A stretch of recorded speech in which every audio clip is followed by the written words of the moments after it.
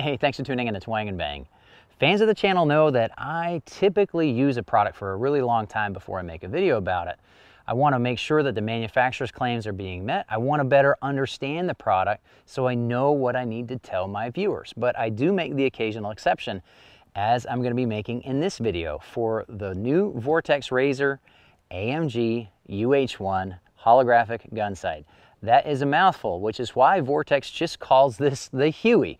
So I'm going to call it the Huey from now on in the rest of the video. The Huey has been promoted to the market since maybe December of last year. It's been in development for a lot longer than that, and it got a lot of press at SHOT Show. Many people have back ordered these, and I got on a list at Optics Planet to get a media unit. I got on that list months and months ago. I finally got my media unit Tuesday or Wednesday of this past week. And in posting pictures and a short little video to Facebook and Instagram, I realized that there are a lot of questions out there that have already been answered by Vortex, but not in one place. The answers aren't in one easy to find place. There are also a lot of questions with answers that I can give you simply because I have one of these in my hands. I'm not going to be able to tell you how durable this is. I'm not going to be able to tell you how reliable this is. I'm not going to be able to tell you how good this is to use on a shotgun or a pistol caliber carbine or something like that because I haven't used this on those things yet. Those are all answers that will be coming out soon enough as these trickle out on the market. But what I do think I can do is give some useful information to some of you who have a back order still active and you're wondering whether or not you want to keep it, or those of you who are wondering if you want to order one now because you like to be an early adapter, things like this. And that's what's coming up next on Twang and Bang.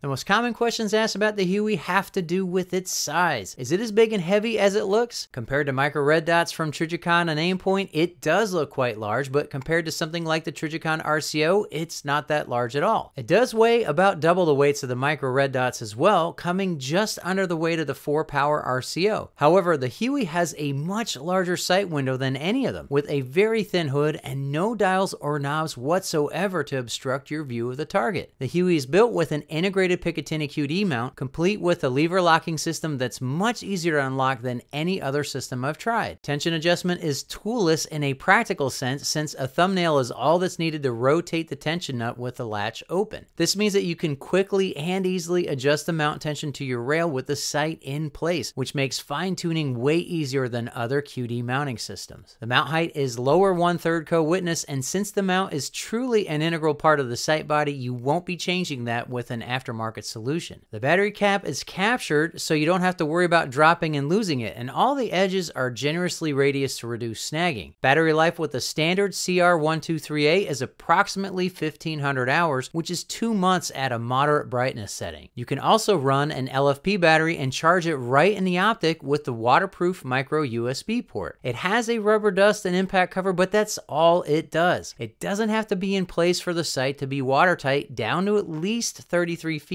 but probably more. This is actually pretty standard tech for waterproof electronics, so this shouldn't be much of a concern. The port also has a safety circuit to prevent you from trying to recharge a standard CR1238 and burning your house down. You'll get about 600 hours out of a fully charged LFP, which is 3.5 weeks. The Huey doesn't have motion detection, so you must manually activate the reticle by pushing either of the brightness buttons. Pressing both at the same time turns it off. The 1.5 MOA center dot is brighter than the rest of the reticle. The lower triangle is for shooting within 10 yards as it compensates for the effects of your overbore on a standard AR-15 rail height. Like with other holographic sights, the reticle is a bit grainy and not solid, but this is because it's painted with a laser and not an LED shining through a filter. In other words, when you focus on the reticle, you see that it's made up of a bunch of little red dots. They aren't pixels technically, but pixelated is otherwise a good description of it. You do get ghost reticles if you crank the brightness well above anything reasonable for the the ambient light. They are very faint in comparison though, and I could see no reasonable way you'd confuse the ghost reticles for the actual reticle. If you have astigmatism like me, you should see if you can look through one of these before buying it, as some astigmatics don't like what they see, while others really like what they see. I get a comet effect from my aim points, but it never bothered me since I just zero with the center of the comet, so to speak. With the Huey, it's not really a comet effect. Instead, the edges of the reticle look a bit thorny, but the overall shape is easy to distinguish, including the position of the central aiming dot and the lower triangle. That said, the lower triangle appears a little rounded to me, but since it's clearly larger than the central aiming dot, I don't see that being a problem either. Everyone's astigmatism is different, so you will see something different than what I see. But as a qualitative comparison between what I see on an aim point and what I see with the Huey could definitely be considered a more well-defined reticle. Vortex designed the Huey to greatly reduce any forward trace from the reticle. Many holographic sights have reticles that can be easily seen from either side of the optic, leading famously to pictures of shooters with their sights on backwards. From my observations, I've been unable to see the reticle from the front in a conventional sense. However, light coming in from a certain angle will indeed reflect out of the front of the sight. This ruby glow is not very bright here, but if you watch the same location on the Huey in my wrap-up at the end of the video, you'll see that it can indeed be quite stark and clearly not a natural source of light. That said, I want to remind you that both the aim point red dots and the Trijicon MRO have highly reflective ruby-colored front lenses that are always visible to anyone in front of your gun. So the Huey isn't exactly unique with this. What I was surprised to find completely by accident was that the lower triangle of the reticle can indeed project itself very brightly at an extreme angle from the sight axis. Though it could also get a visible reflection from both the MRO and the T2, neither were nearly as bright or defined as the triangle projected from the Huey. I have no idea if this is significant enough to be an issue for most shooters, especially shooters who already run sights with highly reflective front lenses and no kill flash. However, I thought it was important to show what Vortex might mean when they say they nearly eliminated all signs of forward trace. A few other random facts that don't really line up with the part include the fact that Vortex did extensive testing on thermal drift, and they found that nearly every red dot they tested had measurable thermal drift, but some were way worse than others. They claim that the Huey's thermal drift is in the same territory as the aim points they tested, but obviously this has to be independently verified. I think that Vortex realizes this is going to be tested though, so I'm giving them the benefit of the doubt that they're being honest with their self-assessment. Interestingly enough, the holographic film for the reticle is made in the UK, though the rest of the sight is made in the US. The front and rear polycarbonate windows are to waterproof the internals and nothing more. You can bust out both and the sight will still work. Sealing up the electronics this way is why the hood can be so relatively thin, and also why the hood extends the full length of the Huey. So that's why it looks like a brick like a Glock and not a boot like an EOTech. Lastly, the Huey is indeed covered by Vortex's legendary no questions asked warranty. If you break it, they will replace it, and pretty fast at that. I want to wrap up by talking about something that I notice when I use a holographic gun sight. It doesn't have to do with Vortex in particular. This is every holographic gun sight I've ever used.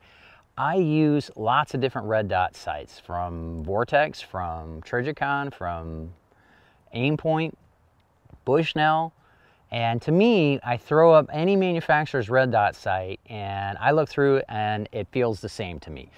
There are differences in the quality of the glass that I'm looking through, the color of the glass maybe. There are differences in the brightness ability of the red dot, but it's all a familiar feel to me.